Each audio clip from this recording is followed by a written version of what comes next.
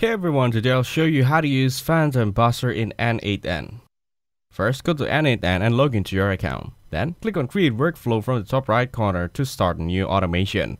Now, click on the plus button to add a first tab of your workflow. Here, search for PhantomBuster in the search bar and click on it when it appears. Then, click on Get an Agent, which allows you to run tasks using PhantomBuster. Now, click on Select Credentials and then click on Create New Credential to connect your PhantomBuster account. After that, open a new tab and search for PhantomBuster on Google. Click on the official link to open their website. Now click on Resend Email to send yourself a verification email. Then open another tab and go to your Gmail inbox. Find the email from PhantomBuster and open it. Now click on Verify New Email from inside the email. This will take you to your PhantomBuster dashboard. Here, click on your name in the top right corner of the screen. Then select API keys from the drop-down menu. Now click on Add API key to generate a new key. Copy the API that appears. Then go back to N8N and paste the key into the API key field.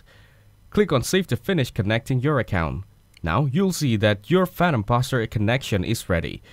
Then enter the resource operation you want, like launching an agent. Also enter the agent ID of the Phantom you want to use. Finally, click on Test tab to make sure everything works correctly. Thanks for watching, hope you find it useful. Don't forget to like and subscribe.